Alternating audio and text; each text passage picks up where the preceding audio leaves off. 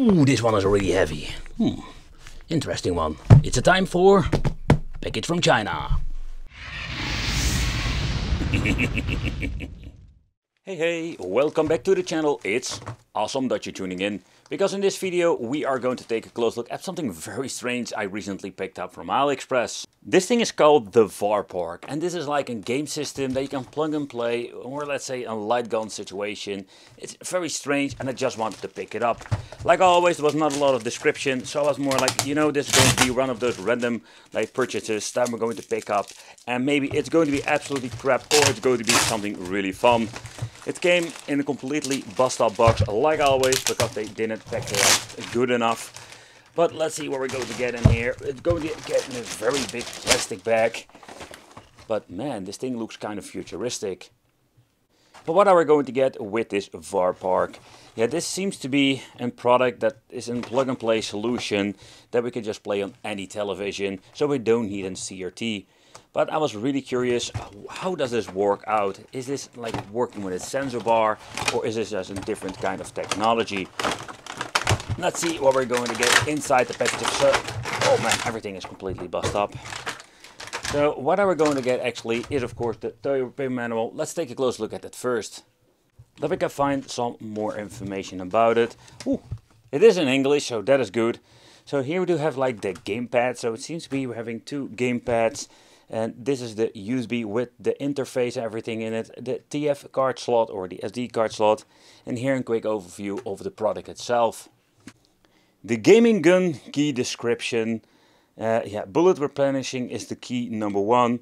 Or it's more like a shotgun thing going on. So that is quite interesting. Step 1, step 2, step 3, step 4. Let's do that first. But let's also check out what we're going to get in the box.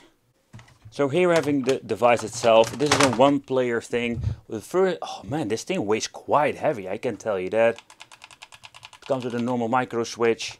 There is just no button at all. It's only at the right. And we have a reload like a shotgun. So that's pretty damn cool. We do have like some buttons on here that says on and off with a slider. And that's basically what we're going to get in the inside. Okay, let's see what we're going to get with the controllers itself, because this thing also has the option to play video games. Yeah, that is something we're going to check out in the video, but this is a very strange combination. I think you need to use this thing in one hand and use the right hand for, I'm guessing, just your typical like light gun games.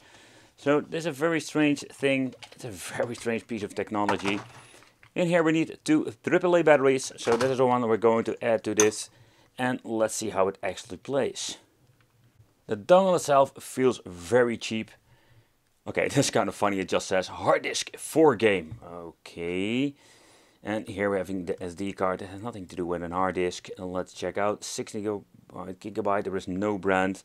So maybe it's smart to make a backup, because these cheap cards can get corrupted over time. And then we're having the micro USB, because this thing needs an additional 5 volt. You can get it from a television or get yourself a 5 volt normal charger. There was one thing I was really curious about with these plug and play things. Sometimes we have the problem that doesn't fit. My port is just like not in that port that we have seen with my older monitors, but we can just plug it in like that. Another thing I just wanted to see, if I'm going to plug it into the USB port, do we have anything going on over there? Does it even work? So let's plug it in here. Give it some juice. Let's plug it into the HDMI port. And let's power on the system itself. Alright, so let's take a close look at the menu, and what is quite interesting. So when you're looking at this, so plug and play ready, that's absolutely true. So when you're getting the controller itself, you need to hold it in this direction, horizontal. Otherwise, we're not going to have we're just going to have a weird situation when you need to hold it in one hand. Another interesting thing, it says, please purchase the Somatosensory gun accessory to activate this function. Inside the package we're going to get ourselves a tiny screwdriver, because the bottom part we're finding the battery compartment is not going to be a very comfortable thing. Let's unscrew the screw and let's get the batteries in here. But it's quite interesting how this software works. But also combined with the hardware, you need to turn on the light gun, and then you can see the icon turns in color. The light gun games are basic and they're more of the same, but they are kind of fun. They start slowly with a very easy level, but later on they're getting very challenging. In total we're going to get 2 pages. They're not like many different games. On the second page you do have like different kind of versions. It's kind of funny, for example with digital memory, some of the games can even be found on different parts of the system. But now what we're going to get is just actually a light gun pointing at it, and we can just start the game like that. So when it comes to the light gun games, the first thing you need to do is pointing it and calibrating it. And when you have done, you can just actually play and navigate through the menu. So shooting at the icons in the screen, we're going to have the option to play different kind of games. Here at the right side we're going to find a red button that doesn't light up whatsoever, but when you're going to press it, it's going to be automatically recalibrating the device itself instantly. For example, now I have the feeling that my cursor is not straight in the middle, so what I need to do is pressing the button and automatically calibrates it back to the moment that you want to be. Nevertheless, I think it's a little bit inconvenient that it sometimes happens. Not a big of a deal. Press of a button and you're automatically basically recalibrating it. Depending on the game, but some will give you the option to automatically go into the hard mode if you don't want to like have the basic simple levels in the beginning. And after every single stage we're going to get ourselves an evaluation, how everything went, how fast, agility and of course the accuracy. Every single stage you're going to get this result. What I did notice was no high score whatsoever, so it's just a moment that you're going to get the score and you're going to the next stage. Alright, so let's recalibrate it, especially when you're going to be sitting in a different position. There we go. Alright, let's start normal. And when you're looking at the distance, I'm just playing this on a very tiny display. There we go.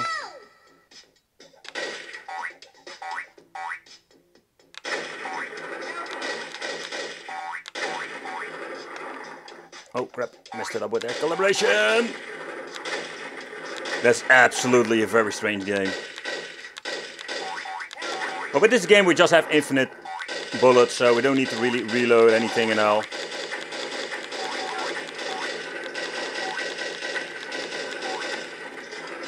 And this is just a combination of a light gun with Super Pang, the arcade game. It's kind of cool. But every single game just have basically 2 different stages where we're going to switch between. And then of course the levels are going to be more difficult than the previous one. The only weird thing is if you want to go back to the main menu, the thing that we can do is like turn off the system itself or pressing the button over here on the light gun. Gives us the option to quit the game, but this only works when we're actually going to be in the game itself. You cannot do this in the high score level. We cannot use the button already mentioned before, but when we're going to reload, it will bring you back from the title screen to the main menu itself. And what happens if you're going to put a Fruit Ninja game and we're going to combine this with a light gun? We're going to get Fruit Shooter. Yeah, the names are absolutely hilarious sometimes. And that's it when it comes to naming. We're just going to shoot fruit. The games are kind of basic, but fun. Oh, but yeah, if I'm touching the bomb, I'm game over. Okay. The naming itself is so freaking laughable. For example with Annoying Bird, Split Bomb, that we tried before. But on this first page, there we do have a very cool game I wanted to try. It has some funny tunes to it. But let's calibrate it and let's go to the menu itself. And the thing I wanted to try out is Sharpshooter. It's basic, but it's a lot of fun. We just need to hit the targets, that's it. It's just a very basic game, but for this game we do need to reload. And I really love the shotgun reload for this.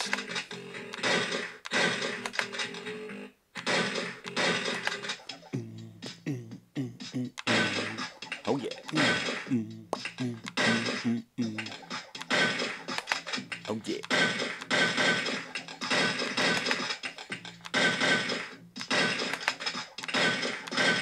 I'm not going to show every single game, simply because there is so many to show you. Next thing I wanted to try out is the Street Gunman. Come on. There we go. We do have like a different sensitivity when it comes to the main menu and actually the game itself. So this is a different kind of game. They can actually shoot against and hit you.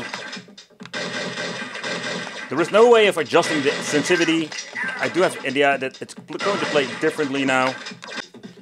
There we go. Oh, got it.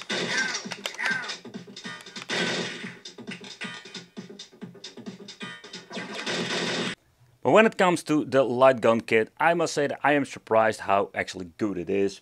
But let's get into the other part, because there is so much more we can do with this freaking thing. Because we don't need to forget the controller, because this thing has so much more to offer. This is actually like a Wii clone and light gun system in it, in one. It's kind of interesting to see how everything seems to be working. Let's go back and yeah, you can boot up the game with the without the light gun now. It has been powered on, but of course we cannot use the motion here or anything. So that's actually what we're going to get with this. See, now it says no good and it automatically goes back. But the controller is a very strange situation. You're just actually going to play it like this with the 16-bit games on here and also the 8-bit games. With some Wii, you're actually going to use like a nunchuck and the motion that is inside of this. But the controls are so weird. We do have A, B, C and D over here. This is the on and off switch. It automatically switches off if you don't use it. Then we're going to get ourselves the add logo. I think this was select and sometimes start for in some 8-bit games it was. The analog stick is also functioning like a D-pad, but I can tell you this thing plays quite nice. And of course, we do got 2 buttons over here, but this is more if you're going to use it when it comes to the Wii looking games. But let's take a close look at the motion sport games. Yeah, this is kind of interesting, I tell you that. The configuration of the buttons are quite strange because the A is basically the D. It's messed up. But then we're going to get weird things like Happy Trampoline, Bowling, Super Fighters. Some of them have been seen on different clone systems with a different name, of course. Fruit Master, that's just a Fruit Ninja. They have something with goblins because again here we're having throwing goblins. Kind of weird to be honest. And of course we're having darts. But let's try a couple of them. I must give them kudos for the music. The classic bowling funny. Or classic funny bowling. Yeah, so let's see how funny actually this thing is. I can tell you already, it's going to be messy. So this is not the same stuff that we have seen before when you're looking at, let's say, the original Nintendo Wii. So what I'm actually going to get is the same bullocks, or BS, when it comes to the, let's say, the Wii fake ones. With the original Wii, you need to have like some configuration going on. The only motion that I found this machine, let's see, which button do you need to even press to move on? Is it this? That? No. See, that's the first thing that I already found annoying. Oh, there we go. The first thing that we need to do is like configure everything. Alright, let's put it in the middle. And the only motion we're having is this. That's it. That's the only motion that's actually motion about this. And the overall graphics look absolutely crap. Oh yeah, they absolutely ripped off the original soundtrack. See, that's the thing, you need to navigate with the 4 buttons at the bottom, but in the game we needed to press a different one. It's kind of interesting. But I'm curious how this is actually going to be working out. I have no idea what is going on here.